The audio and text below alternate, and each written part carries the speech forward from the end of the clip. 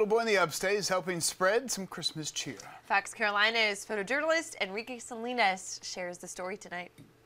This is going to Pluto. Departure in 5 seconds. 5, 4, 3, 2, 1. Blaster! Ah. We are fortunate to have him as a son.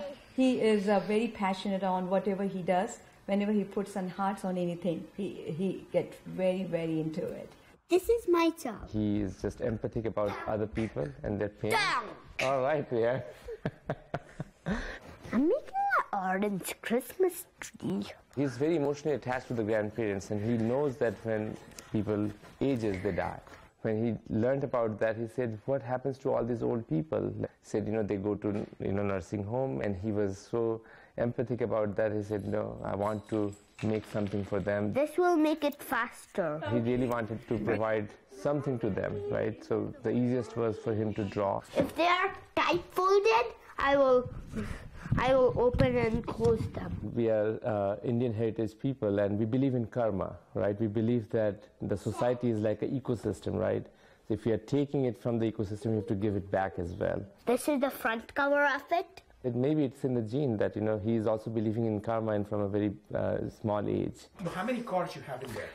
This is like 130 or 145. He is going to recite in the mall.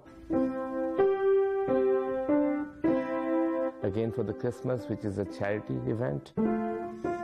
That is something that he's using his talent. Why are you making all these cards for the people who you were telling me?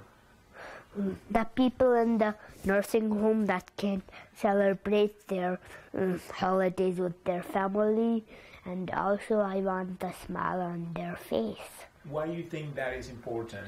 Because I want to spread positivity around the whole world. If you want to change the world, the change starts at your own home. 2 hands like this. Okay, so I go. And that's the message that we as a family also provide to to Rayan, that you are fortunate that you are born in an established family, so don't take this granted, right? But don't forget that you have to give back to the society. All right, you want to sing it with me? Ready? Yes. 1, 2, 3, 4. Roll, roll, roll the ball.